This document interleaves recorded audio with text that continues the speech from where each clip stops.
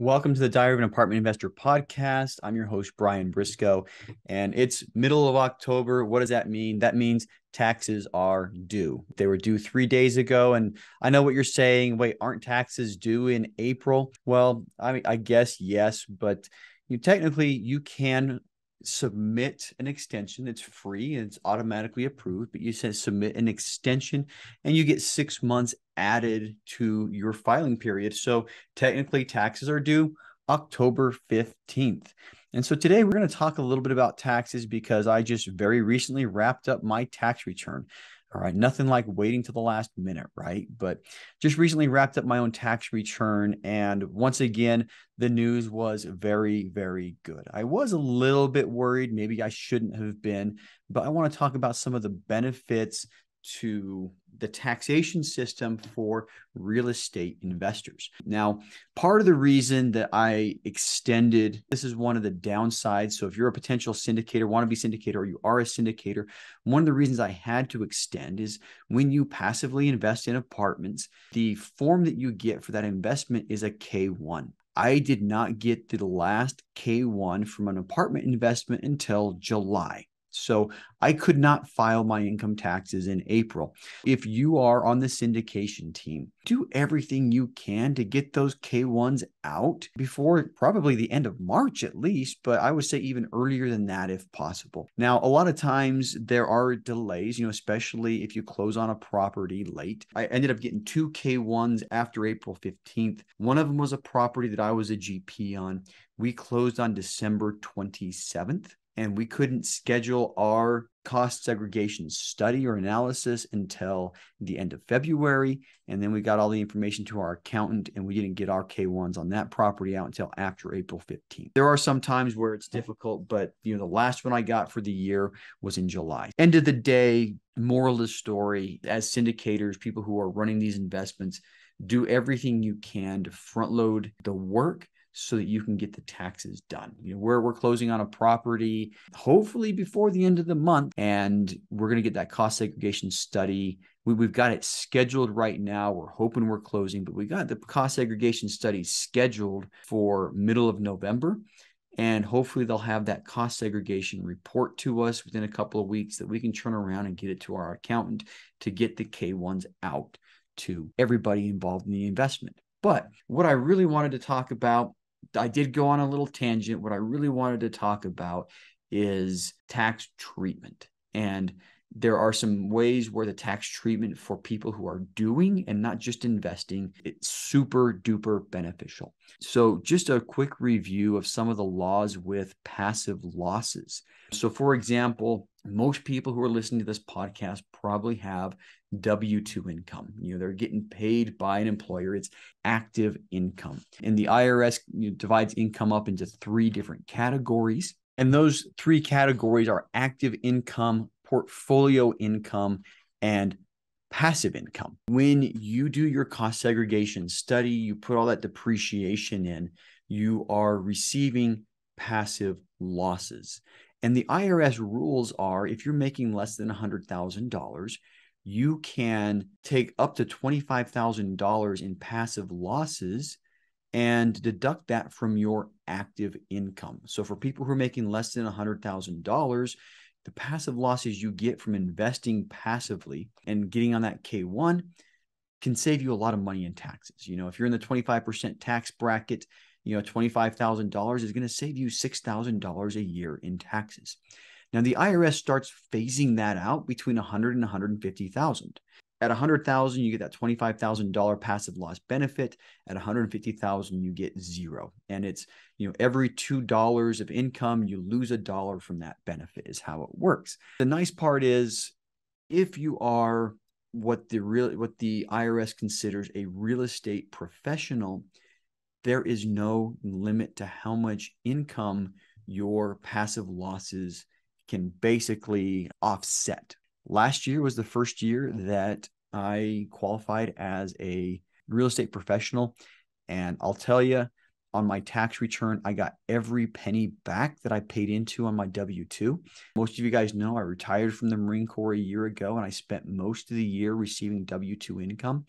And the income that wasn't W-2 income, I also had 1099 income from my retirement pay. I had some capital gains income, but I had a ton of depreciation. Now, incidentally, I made about as much in 2021 from my real estate pursuits than what I made from, a 10 months worth of active duty pay plus 2 months worth of retirement pay. Just to put things in perspective, taxable income, or what should have been taxable, potential taxable income, was a lot of money last year, more than I've ever made before. But I paid zero in taxes. Why? Because I do qualify as a real estate professional, and I have so much depreciation that my adjusted gross income on my tax form was zero. Now, there is a little caveat to that. I did end up paying payroll taxes. On my W-2 income statement, I had federal income tax withheld. I got 100% of that federal income tax withheld back to me. The payroll taxes, the FICA, okay, that just goes away. But what I did have to pay at the end of the year is the FICA payroll taxes on the real estate money that I earned before depreciation is accounted for. So what my tax bill ended up looking like when I turned in my 1040 this year is my adjusted gross income was zero. I ended up having to pay a whopping $600 in additional payroll taxes that were not offset by other tax credits and whatnot. End of the day, I got a large tax return, zero income tax, and in addition to what was withheld from my paychecks over the years, over the entire year in payroll taxes, I paid an extra $630 to the tax person. Now, here's a question. What do you have to do to qualify as a real estate professional? Well, according to the IRS, you need 750 hours of work towards the real estate profession. There's some very specific definitions on what counts and what doesn't. So make sure if you think you're a real estate professional and it's your first time, make sure you discuss it with an accountant. Okay. So make sure that you actually qualify, and if you can log those hours, even better. If you're audited, you may have to show proof of the 750 hours. But the other caveat is spend 750 hours and you have to spend more hours in real estate than you do in anything else. Okay. So if you are a W-2 employee, it's extremely difficult to meet both of those, over 750 hours and more than you do from any other income source. So if you're a full-time W-2 employee, 40 hours a week, you probably spent 2,000 hours last year on your W-2. So that would mean you'd have to have 2,001 hours working on real estate to become a real estate professional. Possible, but not likely. If you qualify as a real estate professional, you get a lot more tax advantages. One other tip: if you are married filing jointly on your tax return and you have a W-2 or your spouse has a W-2, basically one of the two of you has to qualify as a real estate professional to offset your entire active income with depreciation, okay? Or to lift the limits, the $25,000 limit. To lift that limit, only one of the two people who are married filing jointly has to qualify for a real estate professional. So if you have a W-2 or your spouse, if one of the spouses has a W-2 and the other doesn't, it's a lot easier to make the second spouse without the W-2 a real estate professional. Just once again, talk with an accountant about this on what qualifies as real estate work, and then document it. But if you can log 750 hours of qualified real estate work, one of the two of you can qualify as a real estate professional. You check the box on your taxes, and then your active income can be completely offset with your passive losses. How do you get passive losses? Well, you invest passively in real estate deals into deals that there's going to be a lot of depreciation, accelerated depreciation, bonus depreciation, so make sure the sponsor is going to do a cost segregation study and do the accelerated and bonus depreciation. Okay. Incidentally, for this year, 100% bonus depreciation is still on the table. Next year, starting January 1st, that bonus depreciation goes to 80%. The benefit for this year is going to be slightly better than the benefit for next year. And then the following year, 2024, the benefit's going to be down to 60%, and it goes down by 20% every year until that bonus depreciation is zero. Hopefully, Congress will extend that. I think we're going to have a Republican in the White House and a Republican Congress for that to happen, but we'll see. Now, let's go back to the case. If you're not a qualified real estate professional, in that case, you have some limitations on, what those passive losses from the depreciation can do for you.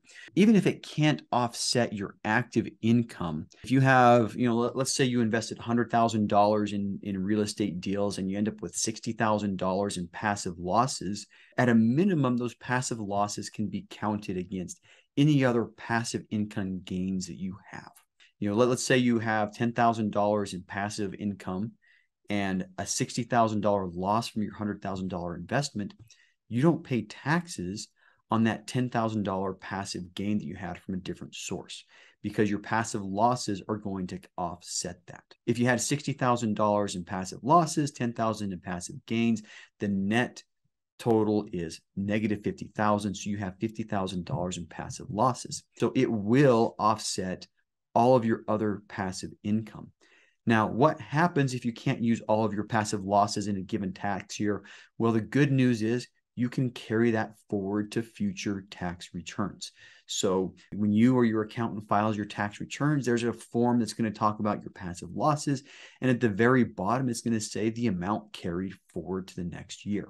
Okay. And next year, when you fill out your tax form, it's going to start with the amount carried forward from last year. So even if you can't use all of your passive losses this year, those passive losses are going to be carried forward to years where you can use those. For example, I made my first passive investment in multifamily in 2019. I was not a real estate professional. I could not use all of those passive losses in 2019. Okay. 2020. I did not qualify as a real estate professional. I had more passive losses. I could not use those passive losses in 2020, and they got carried forward to 2021. Now, the nice thing is 2021, when I made roughly $300,000, I had enough passive losses carried forward from 2019 and 2020 to completely offset my active income from the year, 100% of my active income. And now I have a six-figure amount carried forward in passive losses till next year. Okay. And it just snowballs. It could potentially snowball. And the first $100,000 that I earn in 2022 is going to be 100% tax free. So anyway, taxes. I think it's really important to understand that as a real estate professional, and if you are into multifamily syndication, and when you finally go full time in syndication, those passive investments that you've made, up until now, all of that passive income losses that you get on your K1s get carried forward, and you could potentially pay a lot less in taxes once you get out of your day job and move into real estate syndication full time. As a syndicator, there are some extreme benefits. If you qualify as a real estate professional because you're a real estate agent or a broker or, some other category, well, hey, congratulations. Any passive investment you make in real estate that creates those passive losses is also going to offset your active income. End of the day, the IRS, has a lot of provisions that help us as real estate professionals. It's just a matter of taking advantage of it. I would also suggest that when you get to the point where your taxes become complicated like that, you go find yourself an accountant, all right, and have that accountant help take care of everything for you. That said, thanks for listening today, and hopefully next year you pay close to zero in taxes yourself. Hey, if you like that episode, make sure you hit that subscribe button. But more importantly, if you haven't joined our multifamily educational community, the Tribe of Titans, yet, you are missing out. So get yourself 30 days free by clicking the link below in the description, or go to thetribeoftitans.info, and we'll see you there.